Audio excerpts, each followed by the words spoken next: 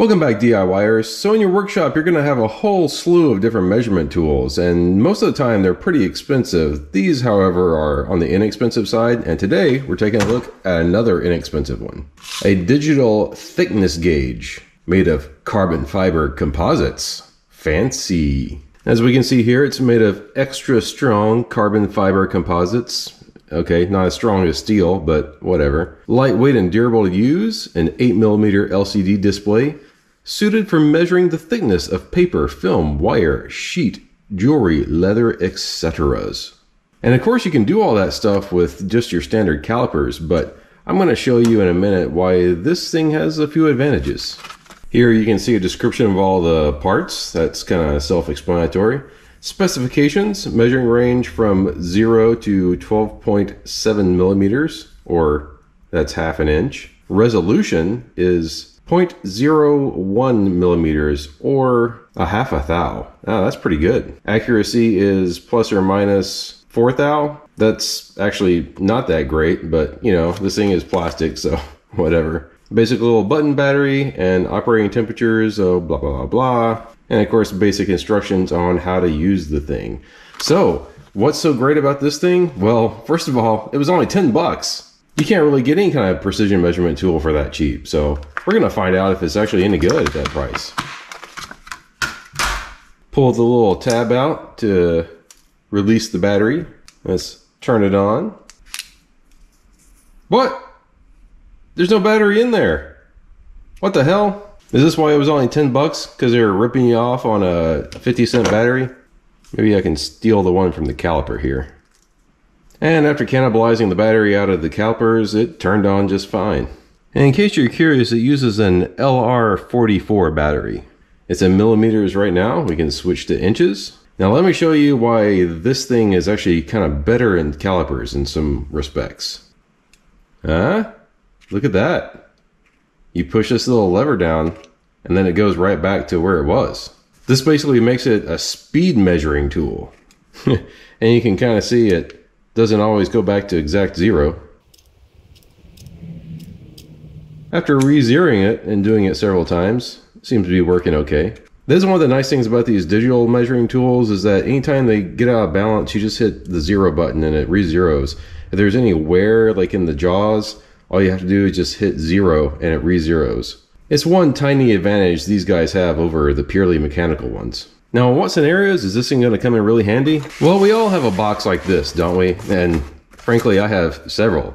This is a box full of valve shims for Fiats and Lancias. And I need to be able to go through here and very quickly determine what size they are and be able to sort them based on size. And we can really quickly check, see if they're the same size on both ends. And as you can see, you can go through and measure and sort like really quickly with this guy. But enough of that for right now. I need to actually sit down and do this for real. And again, you see it's got a little bit of drift to it. We'll re-zero it again. Now, like it says on the packaging, the body of this guy is made of a carbon fiber reinforced plastic. Probably nylon, I'm not entirely sure, but it's probably carbon fiber reinforced nylon, which is slightly more durable than glass fiber reinforced plastics, but not by a whole lot really. And I've noticed that on Amazon, there's a couple different versions of these. The red ones all seem to be carbon fiber reinforced plastic, and the blue ones are just plain plastic. It doesn't seem to have any sort of fiber reinforcing at all. And the price difference is nothing, really. So I would definitely go for the red ones. I'll have a link for this one down below and also a link for a couple other different ones that are identical, just in case this one's sold out. But you know, when you're buying cheap precision tools like this, you never know exactly how accurate they are, right? Well, there's one thing we can do. I've got a brand new gauge block here and we can test how accurate this thing really is.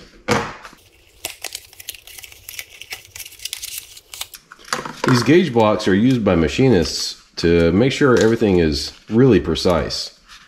And it's a great way to validate if your cheap precision measurement tools are actually working or not. We want to make sure we keep this thing nice and clean so that it gives us accurate results. Now, I don't know if you can actually see on this guy, but it's actually laser engraved to be 0.2 inches.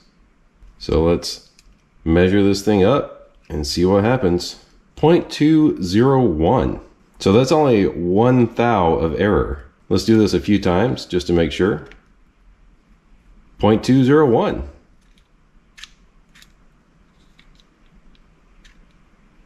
0.201 again. Oh, it just went down just slightly. So right now you can see that we're getting about plus or minus 1 thou of error. You know, I don't know. You have to determine for yourself if that's big of a deal. It kind of isn't a big deal to me, especially with the sort of things I'm going to be measuring. It's going to be good enough. Let's see how it handles measuring some other things, huh? 0.038, and it is a 0.035 feeler gauge. So, you know, I'd have no idea how accurate these feeler gauges are, to be honest. This one is a 0.003. This is going to be a challenge for it, I believe. Whoa, 0.003. It actually measured that accurately. Interesting. Let's try that again. Went back to 0. 0.003. Well, I'm impressed. So this one is 13 thou. It reads it as 14. I think that's our plus or minus 1 thou we were seeing again. Well, what do you guys think? Let me know in the comments below if you think something like this would actually be useful to you or not. I mean, it seems accurate enough, and I really like the way you just push this lever down and it snaps onto the part you're trying to measure. Like I said, if anything, I'm going to get a lot of use out of it just measuring valve shims. And again, it was only 10 bucks. You can't really beat that, so I'm going to call this a win. Bye, thanks for watching. Please give us a thumbs up, and if you're not subscribed already, hit that subscribe button. Thanks again.